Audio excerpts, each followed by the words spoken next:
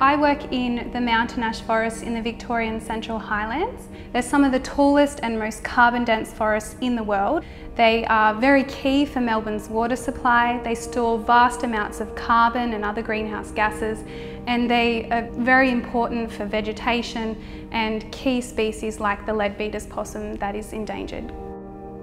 Approximately 99% of these forests have been clear-felled or burnt in recent decades. My research has found that disturbance can have long-lasting impacts on forest soils for up to 8 decades post-fire and up to 3 decades post-clear-fell logging, far longer periods than we've previously recognised. We found that clear-fell logging and fire resulted in significantly lower measures of key soil nutrients that are essential for plant growth and survival.